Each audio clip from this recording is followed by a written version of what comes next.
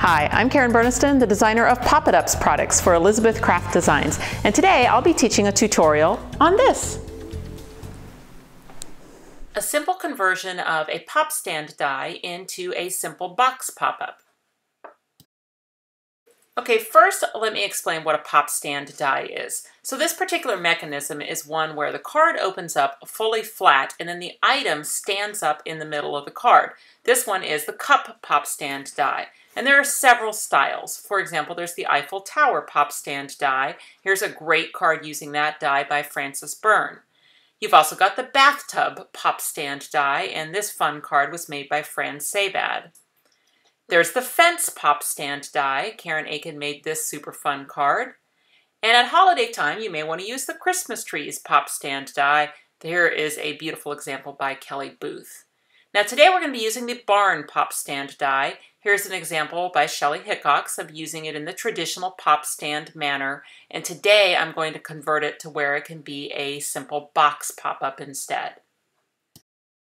So the beauty of this technique is that it uses the pop-up die that actually comes with the pop stand itself, and you just do a simple conversion to make that into a different style pop-up. So it doesn't require you to go grab, say, a generic pop-up from one of the other sets. You can just use the one that comes with it.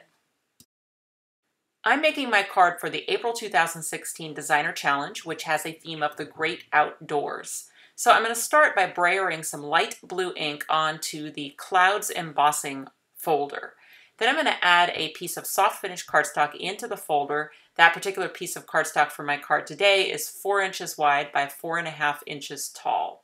I'll just make my usual sandwich in my die cutting machine for doing an embossing folder. Any die cutting machine should be able to do this. And then when that comes out of the folder, it's made that really cool two-tone clouds effect. Now what I'll do is add that clouds panel to my card. What my card is 4.25 by 9, scored in the middle at 4.5 inches. And I sponged some green ink all over 1/2 of the card.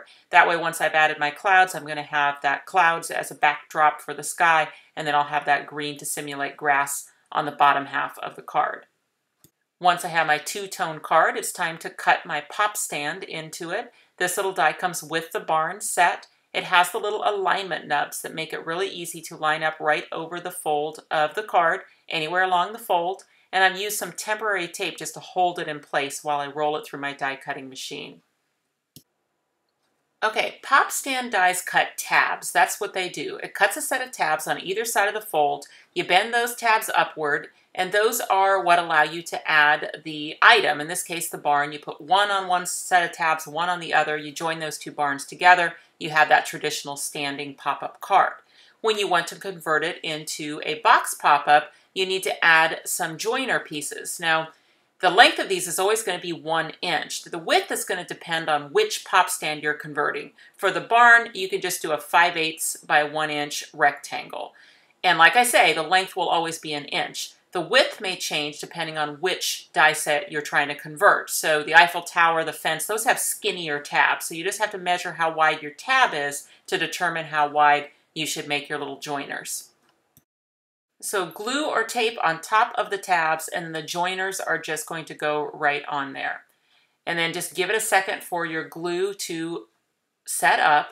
And then you just start by just folding the card in half again. That will add the fold in the center of the joiners themselves. And now you got to get in there with something. I like to use the end of my tweezers to start working those little boxes to come into the card instead.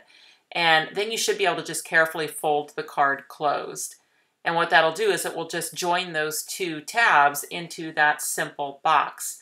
And that is really all there is to it. Just like that, you've converted that now into a 90-degree box pop-up. The Through the Lens wood series paper is just perfect for the barn. So that's from Els Vandenberg Studios at Elizabeth Craft Designs. I've gone ahead and assembled the barn just following the packaging instructions, or there are a couple YouTube videos as well. A fun feature of the barn is that the doors will slide. That'll give you a place for a fun little hidden greeting. Not for this particular card because I want to glue those down. I won't be able to slide them open because I'm going to attach a sheep to the front of the barn for this card. To add the barn inside the card, all I need to do is just add some glue or tape to the front of the box platform and just attach the barn to those little boxes. For Snowball the sheep, I've decided to make him a little two-tone black and white sheep. So I've got a piece of white cardstock with double-sided adhesive on the back. I'll need a detail layer and his eyeballs and his little poof at the top of his head. Those all should be done out of the white with the double-sided adhesive. I'm also going to cut the shadow layer out of black with no adhesive, so I'll just pop that out. Now I also have a piece of black that has the double-sided adhesive on the back, and I will cut a detail layer out of that black cardstock. Snowball is one of the easiest characters to put together because the detail layer is really just in a single piece. I'm going to go ahead and take out the little piece that has his chin line, but I'm going to leave in the pieces for his nose and his mouth and even the centers of the ears if they stay in there. I'll just leave those in. And then all I have to do is just put that on the shadow layer, just lining up the outside little scallops so that it all fits on there and leaves a little shadow. And the little hooves at the bottom are actually created by the shadow layer. Just the legs kind of stop short, and that's what creates the little hooves at the bottom. I'll go ahead and sink in that little missing ear piece. And the reason that I'm just going to leave those little white pieces in there is I would like to just take a light pink Copic marker, or any type of marker really, or even a colored pencil, and just go in there and color his little nose and his mouth and the centers of his ears a pink color. The tweezers can be really, really helpful for setting the eyes in there. And of course you can spin those eyes around and have him have any kind of expression you want. If you want him to look straight ahead, you just make sure that the little oval cutouts look like an oval when you put them in there. So I'm going to make a little two-tone sheep. So from the detail layer that I have cut out of the black cardstock, I'm first going to dig out the pieces I don't need, which would be like the center of the ears and the chin line and his little nose and his mouth. And from there, I should be able to kind of just carefully pick up the whole detail layer. And what I want to do is just with my scissors, chop right next to his little chin line. I should be able to just snip it, and that will remove the head from the rest of the detail layer. And it's just the head that I'm going to put on over the top of my sheep to change the color. And since that is a sticker, I should be able to just line that up and stick that on. I'm also going to convert his little legs into the black color. So all I need to do is just with my little detail spring-loaded scissors, I'll go in there and snip out each of the legs. Since those are stickers, even though they're small pieces, I can use the tweezers, just line them up and put them over the top of the white ones to change the color.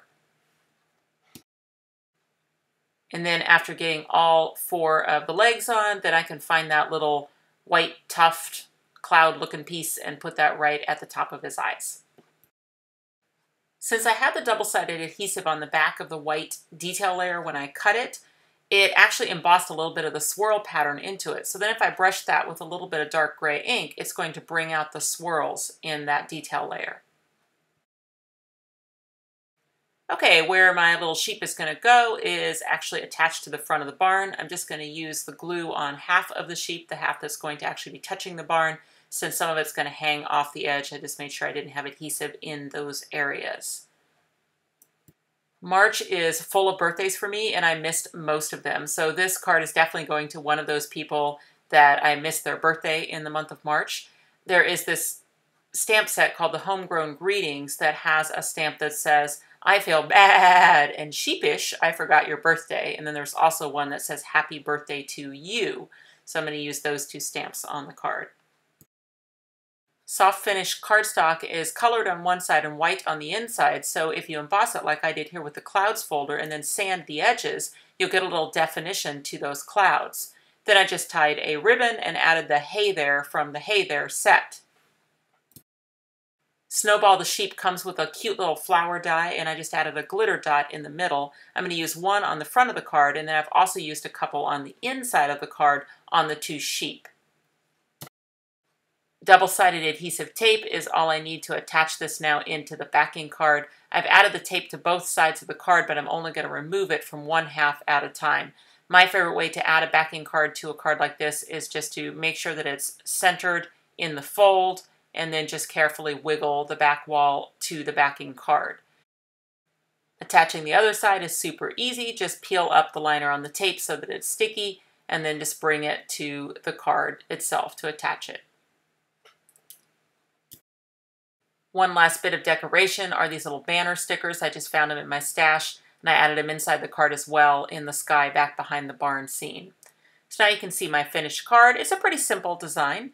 It measures about 4.5-inch square. When folded up, it will easily mail in an A7 envelope for a single stamp.